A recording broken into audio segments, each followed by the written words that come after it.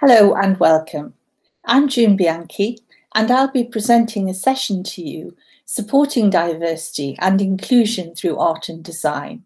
And the session is designed to help develop your pedagogical and subject skills. So first of all, looking at the session links, this session is also linked with a webinar which I have uploaded into the PGCE Art Minerva. And that webinar is also focusing on the issues of inclusion, and it is looking at it in relation to culture, inclusion and empowerment. So these two sessions are very closely linked. The session is also linked with your American Museum field trip. And all through the session, I'll be asking you to extend your understanding, reflect on issues you're presented with. When you meet together, you can discuss these issues, and also you will be making. So you'll be looking, thinking, reflecting, discussing, and making in relation to these issues. And the aims of the session, first of all, to foster inclusive pedagogy for diversity within art and design across a range of settings. This is an absolute key skill for your future as an art and design educator. To address unconscious bias, something that we all have and need to acknowledge and address, and promote understanding of diversity and inclusion through art and design. To develop your subject skills and processes in textiles and screen printing, and help you to plan for inclusion, to consider how to differentiate for adaptation. So first of all, with all my presentations, I will tend to start with a bit of theoretical background. And I'll just say now that there is an accompanying document to this webinar, and that is the link document, which has the links to the readings, the museum links, and also further textile research links. So you'll need to have that open alongside this, and you will need to be looking at some of the links as we go. So this is a quote that I've also included in the additional webinar that I've already mentioned. And that is that successful inclusive practice will be successful for all children with many different attributes such as ethnicity, language, gender, and socioeconomic status.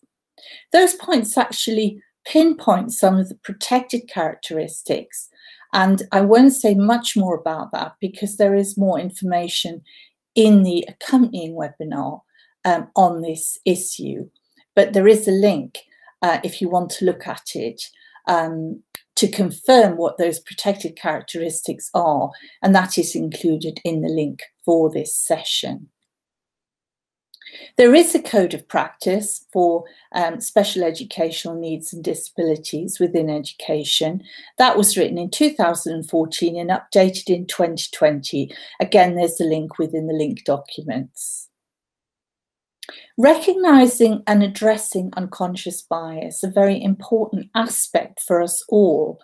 And again, this is picked up within the other webinar, but I just wanted to flag it up to you. And again, you will find the link to that in the links document. So what we're looking at is bringing these aspects together in order to promote inclusive pedagogy and understand and celebrate diversity. And through doing that, we will be supporting empowerment within our art and design curriculum. So I've got a couple of readings linked with this presentation, and they're my own readings. I tried to include some of my own research, artwork, projects and publications. I think it's interesting to have that as a model, how we operate as artist researcher teachers. And that is the model that you'll be developing throughout this course. So the reading is, it was 2011, Intercultural Identities, Addressing the Global Dimension Through Art Education. And here's just a short quote from it. The fostering of tolerance and appreciation of diversity should be regarded as intrinsic within an academically ambitious curriculum, not a tangential pursuit antithetical to achievement. Cultural intelligence represents a fundamental attribute of a global education system which recognises the pluralist nature of 21st century society and aims to equip young people for their role within it. So what I'm saying now is it's not an add-on to understand, celebrate, and provide for diversity. To have an inclusive curriculum shouldn't be just an add-on. It should be at the heart of everything we do.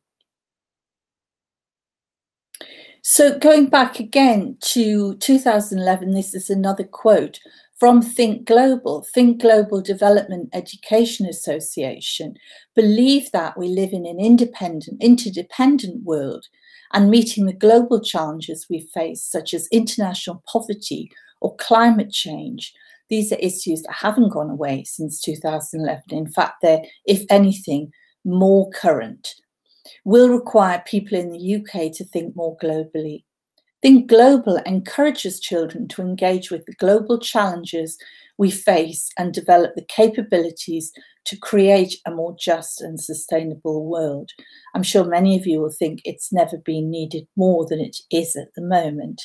And bringing it bang up to date, here is a document from the Higher Education Academy, which I'm sure you'll find very interesting. It's entitled Embedding Equality and Diversity in the Curriculum, a Model for Learning and Teaching Practitioners. And the link is there within the linked documents. And that is a recent document which should help you to develop in your pedagogy and practice an approach which actually puts equality and diversity at the heart of your teaching life. So looking at that pedagogy, here's another quotation from Ciela Draffin and Wade, Studies in Higher Education, talking about empowerment, which is also a core issue within the other webinar that is timetabled for you to look at tomorrow. The empowerment model encourages us to move away from thinking about the deficits of disabled students and positioning them as passive, reliant recipients of diagnosis and remediation services, and to instead move towards an approach whereby the strengths of disabled students are recognised and the focus is on supporting learners in pursuing their goals.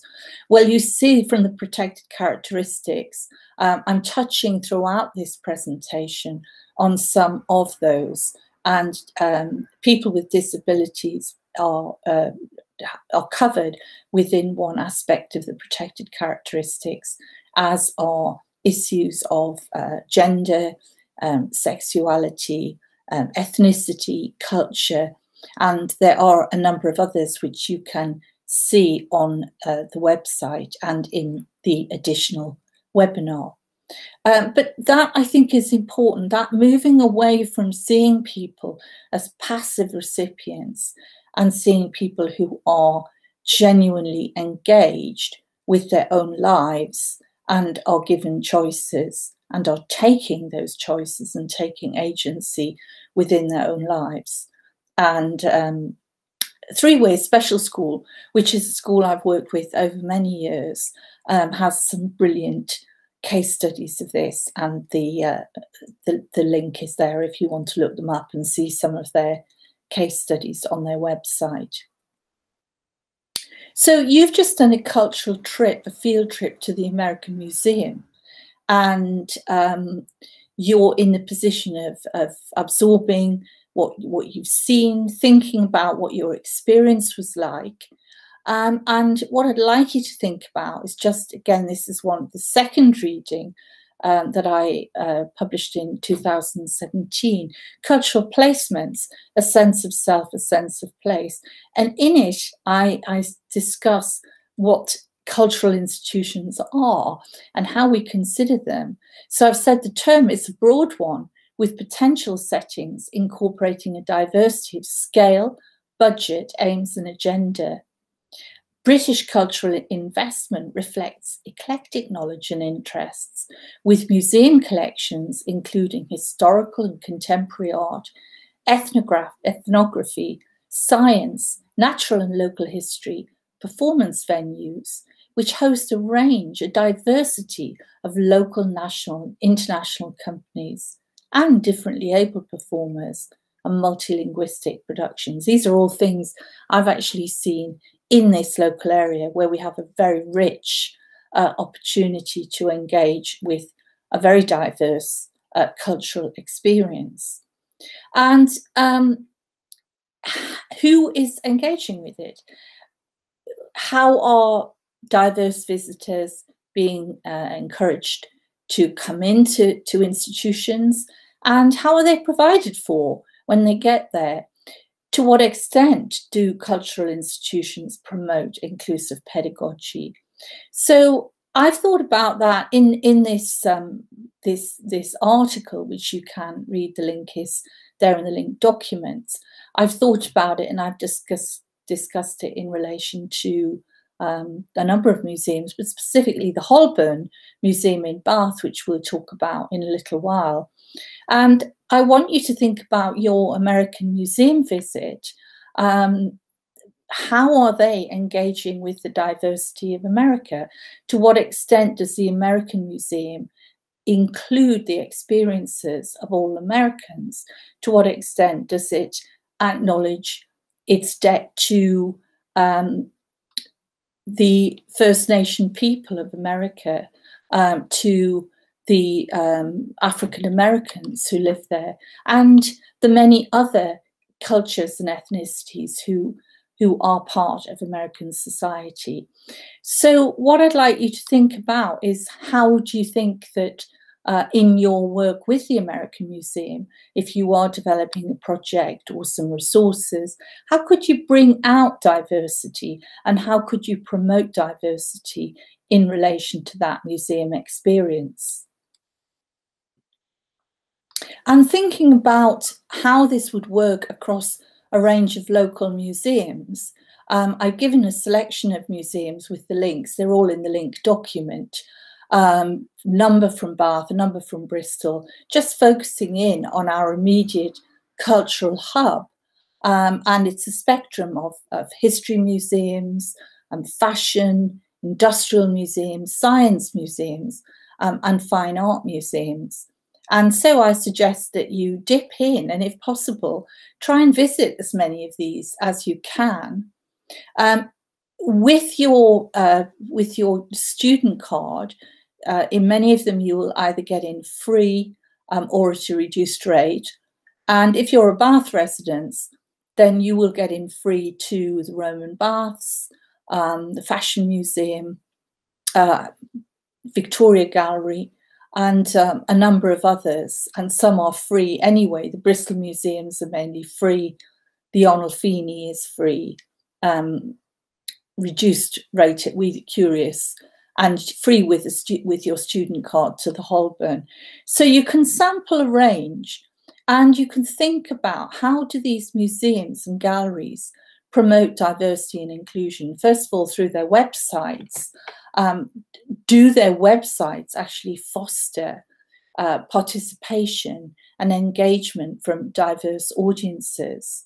And do they acknowledge the experience of diverse people?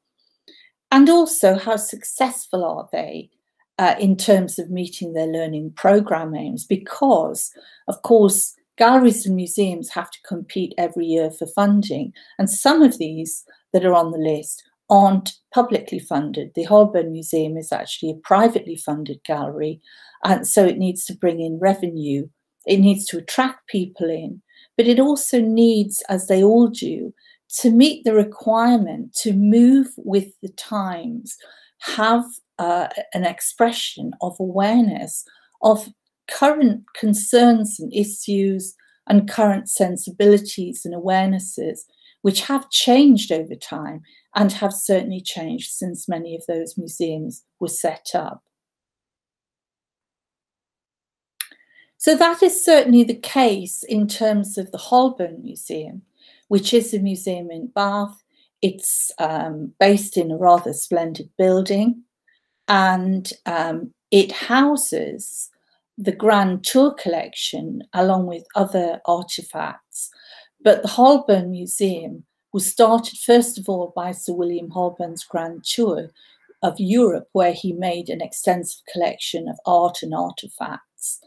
And one of the issues that really has emerged more in recent years, and particularly since Black Lives Matter in the last couple of years, that the Holborn wealth did actually have a stain on it, if you like, and as in many museums, many stately homes, and in fact, many cities were developed, if not all, based on the money from the plantations and the trading in enslaved people. And this is, as a country who have colonized and have been colonizers for centuries, this is a history that is being gradually owned and made more open. The Holborn building was part of Sir William Pulteney's wider urban development, funded with money derived from the profits of the same West Indian sugar trade. The Holborn are also investigating objects related to empire and slavery and the lasting damage of colonialism. And this is something that is happening all over the UK, certainly, and in other countries. There is some very good material here. If you go into the Holborn website, and there is a section, Legacy of Slavery, I've given you the link here, where you will find a series of videos that relate specifically to that, that history. And it is something that we could question and say, to what extent should all museums do this? Because certainly museums that were set up in the Georgian or Victorian period, or even up through the early part of the 20th century, will have that history. And there is concern as well in more contemporary buildings and contemporary institutions of something that you might have come across called greenwashing, where campaigners feel that organizations who are currently damaging the ecology and the environment are using their investment in culture and the arts as a way of justifying themselves. Those are issues and questions I'm throwing out to you within this presentation for you to give some thought to and perhaps to investigate and think how appropriate it might be to address these with some of your students. So looking at the Holborn Museum displays, this is a very new display. This has just opened since the pandemic. And it's a very powerful room. It's upstairs. If you guys say, I'd recommend you go to the Holborn. And if you go in there, you will see that almost the entire room is dedicated to, in one form or another, looking at the legacy of slavery and discussing how the family links with slave trade at Ball's Plantation impacted in terms of their wealth and what they were able to spend that wealth on, which included collections, art collections, which have then been displayed within the Holborn. And you will see in the centre and on the right, there is an artwork, an installation which has been created. It's a very moving piece. And there is a poem, an epitaph for those who survived to labour on Ball's Plantation, Barbados, because as we know, many slaves didn't even survive the terrible journey. They died or they were actually slaughtered by being thrown into the sea. That did happen. We know that that happened to some slaves.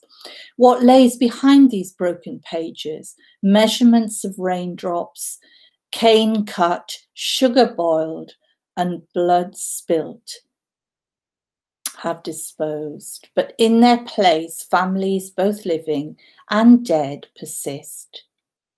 And below that, there is a book, a battered book, and this is the Plantation Day book. And up until very recently, this was available to be seen within the museum, but it was, in a sense, almost hidden or buried within one of the pull-out drawers. And it was very easy for people to miss the plantation book and not see it. So you can see on the side of the vitrine housing the plantation book in a central position with the room are a number of names, and they are the names of some of the slaves who worked in an enslaved manner on the Bulls plantation owned by the Holborn family. So for many years, I have actually been flagging up these issues to students. So you can imagine how thrilled I was to see this powerful display. But it was possible to actually engage with culture, with diversity, with ethnicity, and with some of the histories by looking at the exhibits and tracking them through. So if you look at the reading that I've given you, cultural placements, a sense of self, a sense of place, I do talk about this. And as I say, I have worked with a number of student groups, bringing in post-16 students and students on the autistic spectrum and SEND students to explore and creatively respond to the exhibits. So I'm just going to present to you a couple of these projects so you can get a flavour of them. So the first one is a passion for pattern, culture and meaning. And the idea behind this was that we all love pattern, we all respond to pattern, but it's more than just attractive shapes or bold designs. Pattern frequently has meaning, frequently has cultural significance. And if we look at museum exhibits in that way, we can actually engage in a much deeper way with what we're looking at. The objects, which might be domestic objects, decorative objects, applied art, ceramics, textiles, glass, silverware, all of these are objects that are within the Holborn Museum, and they will have a story. So pattern, culture and meaning aim to support students right across the board of abilities and needs in engaging with those stories through a range of printmaking in order to create collaborative banners. So you can see them at work on these collaborative banners. Diverse learners explore the meaning of patterns from a range of cultures and context, creating mixed media printed banners in collaborative groups. And you can see the students here who are from Fossway School and Three-Way School, students with a range of additional needs who respond to art and design and opportunities for creative engagement with great enthusiasm and pattern and passion. And post-16 students, so these are upper six, they're about to embark on moving their careers into art school, many of them, and they responded to the topic, again, with great verve and enthusiasm. And we also gave them the chance to do a crit, to present their work, to discuss their work, to account for their work, and have it discussed by their peers and also by the PGCE art students who were involved in the project. So this was a great opportunity for them to build their confidence and esteem. And then the display, where the banners were actually displayed within the museum setting, and that was very empowering for all students. So displayed together was the work of collaborative work, students with a range of additional needs, post-16 students about to embark on an art school transition, and PGCE students already with degrees and practicing artists. So that sharing, that is genuinely empowering, to share culture and share practice and share knowledge, and with that, build that inclusive pedagogy. So these are some of the responses. The next generation of teachers are discovering the potential of museums to inspire their practice. And that was Christina Parker, then Director of Education at the museum, and a PGC trainee. The Holborn project was a valuable experience and a learning curve for me. It showed how every culture has its own approach to design and that meaning is expressed through art. And then the second project I'm going to share with you is much more closely linked with the room that flags up the Holborn family background and its links with the slave trade. That was a possible strand, although all the students did not pursue that particular area, because this project is called Journeys. It's also linked in terms of the second webinar that you will watch. You will see resources that were produced for migrant communities through an international project I was involved with called Arts Together. And this Journeys project also became a focus within that, because we all travel, and people throughout the globe, as well as animals and all species, have always traveled since the beginning of time. So Journeys project considered reasons why we might travel: leisure and pleasure, education, employment, but also necessity and safety. And that's where that we see at the moment from Afghanistan, people fleeing for their lives, escaping if they can. And this is not pleasure travel, this is travel to survive. So students involved and PGC Art and Design trainees involved with this project researched the origins, culture and meaning of the museum's artifacts. And some of these artifacts you can see on the left were quite intriguing examples of previous travel. And this is Sir William Holborn's passport. A passport is an absolute vital thing. If we don't have one, we can be regarded as stateless and then have very few rights, global rights. They are taken from us. So this was Sir William Holborn's passport, and you can see his transition through Europe, where he made this extraordinary grand tour and collected artifacts. And a number of groups were fascinated by this and decided to create their own banners exploring passport and visa stamps. And then there were groups who wanted to directly reference the links, and this was prior to the room being set up, but we did have access to displays, the sugar spoons, and below the sugar spoons then was the day book, the plantation book. But all of this now is, and I do encourage you to visit, is very well displayed, and the links are very clear now. They don't have to be, if you like, excavated within the museum. The museum themselves are presenting these links.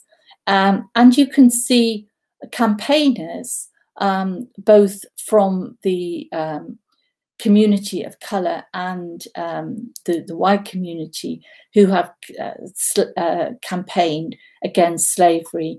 And this medallion created by the ceramicist Josiah Wedgwood is there to be viewed, and it's a powerful piece. Am I not a man and a brother? On the right, you can see a very powerful and stunningly designed banner, which was created by a group of post-16 students. and it evoked the idea of trade and how humans were traded along with other objects like alcohol and clothing, and they were seen as commodities to be traded. And here's a couple more banners that explore that idea of collecting artifacts and beautiful things, and also the process of traveling. And you've got teapot, you've got that tea pouring into the sea, evoking the American War, and you've also got boats and a sense of internationalism in that banner below, international movement and travel.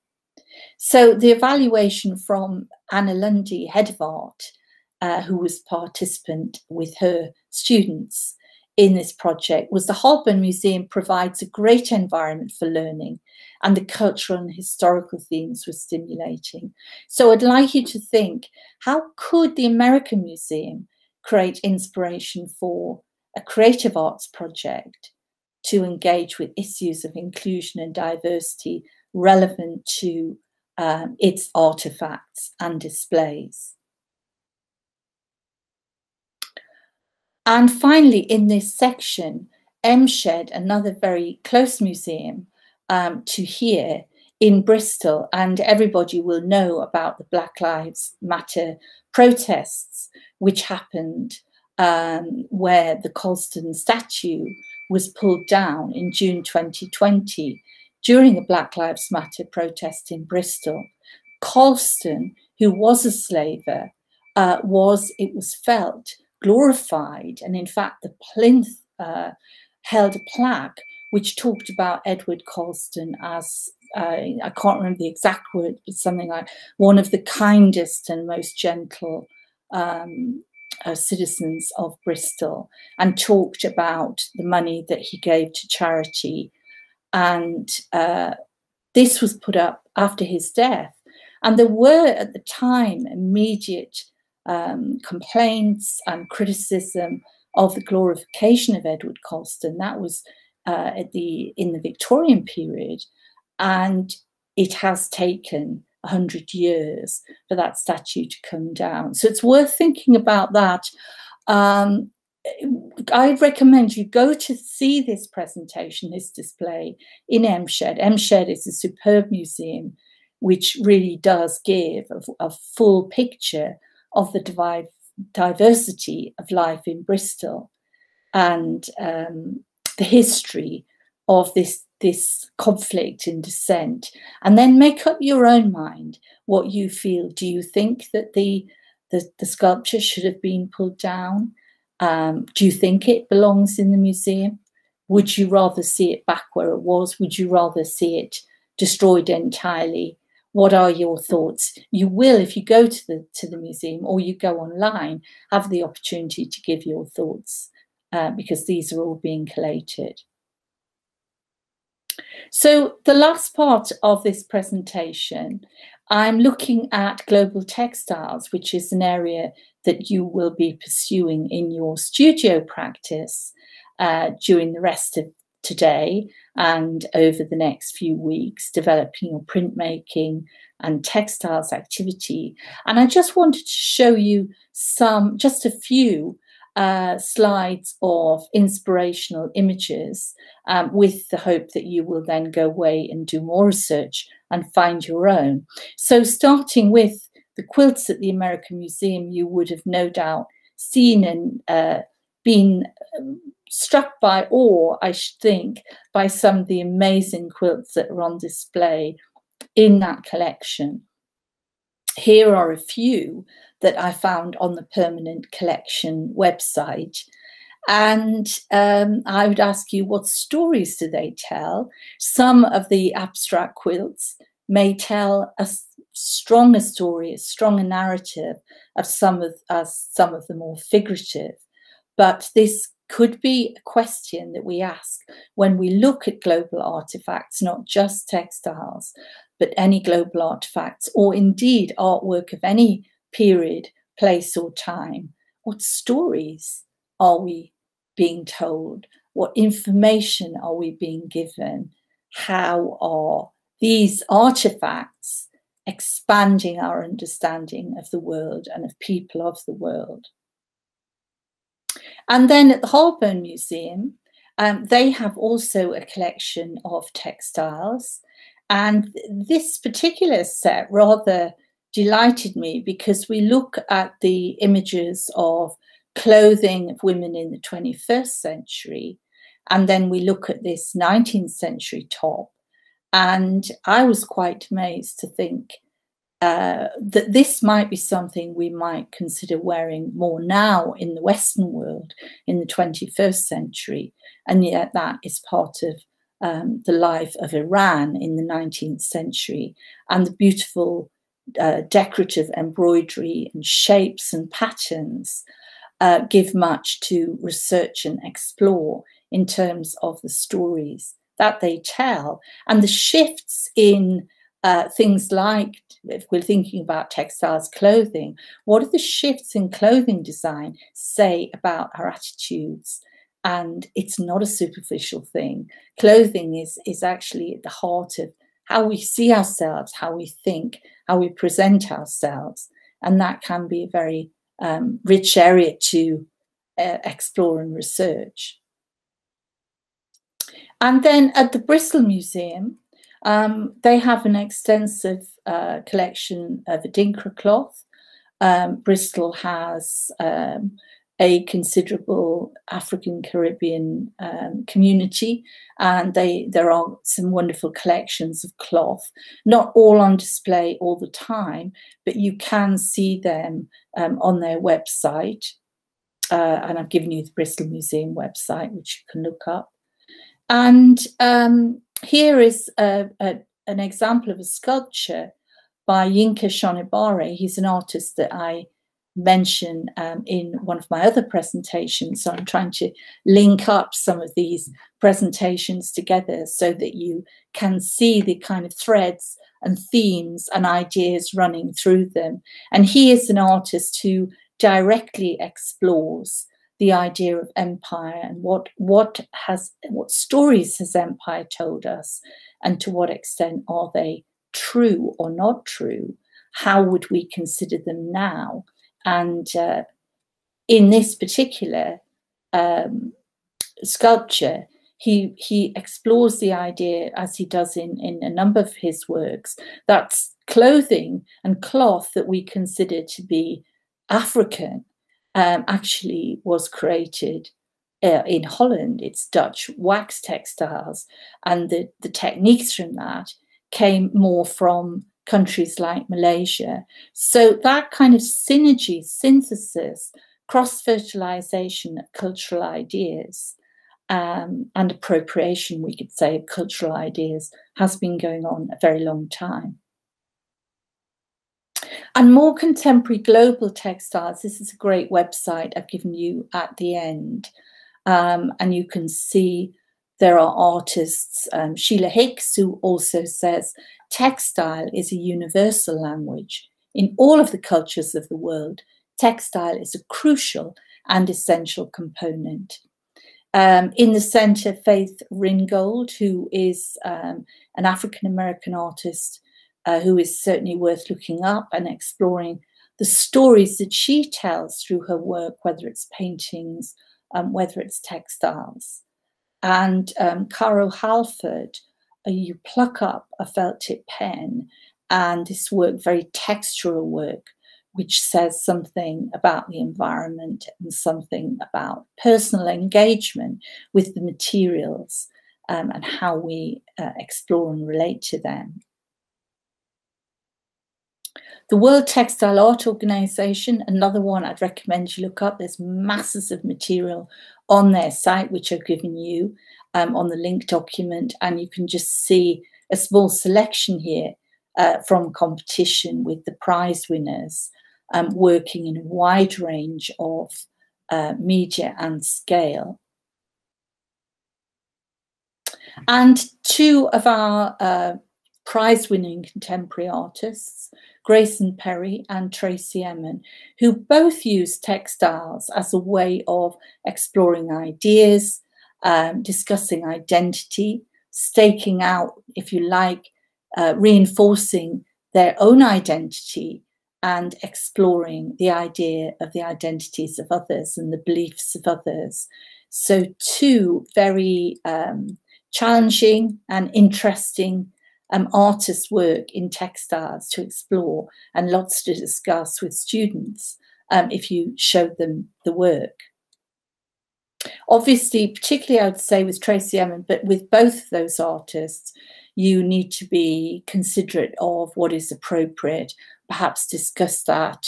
If you were going into school and showing the artist's work, you'd have to think about maybe this would be suitable for sixth form, but also it would depend on the school and their attitudes. So you would need to discuss that.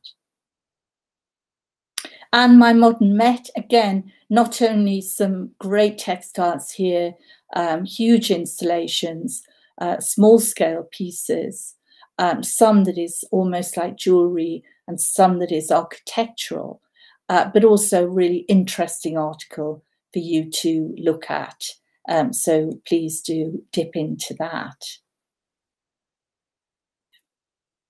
And here's some textile constructions. These are sort of gathered over a few years. Challenge to PGC Art and Design BSTs to say, okay, take the techniques of textiles, the weaving, the embroidery, but use a variety of non-traditional materials and see what you come up with. And these are some of the exciting outcomes that they developed. So I give that to you as also a challenge to see how can you develop those ideas into a piece of unique art. And developing on from this presentation, there's lots for you to read, lots for you to research and look at. You're also going to be working in the studio with Esther. So what you need to do, as with all studio sessions, is watch the Creative Safe Practice videos, and you've got my link for that. Research the artist's textiles for inspiration, and of course use your own images as a starting point. I'm sure you've taken photographs and made sketches in your museum visits. Share your lesson plans. Think about what did you come up with for the printing exercise, and how can that then be developed for the textiles lesson to promote global ideas and approaches. So lots to do there. And finally, there's the links here for you to look at and read and explore for the museums. Further links for the readings for you to dip into. So I hope you've enjoyed this session. There's lots for you to think about. I hope to encourage you to go see, explore, look at what's out there. There's absolutely masses of stimulating, exciting and interesting work in this field, both contemporary and historical, and absolutely globally. So go there and have fun.